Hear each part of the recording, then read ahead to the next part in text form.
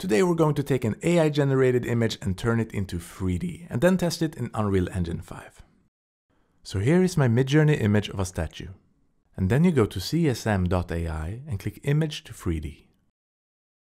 It'll upload your image here, click that and then hit Generate 3D Mesh. And this is what I got. It's not perfect, but it's not bad. Now download the mesh.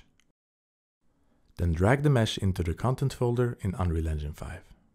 And that's done. You have your 3D model right here. Let's try it out in a quickly built environment. So I added some landscape, a bit of grass, and a tree. And then I placed our model in the middle. It does not blend perfectly out of the box, but with some work and post-processing, it has potential.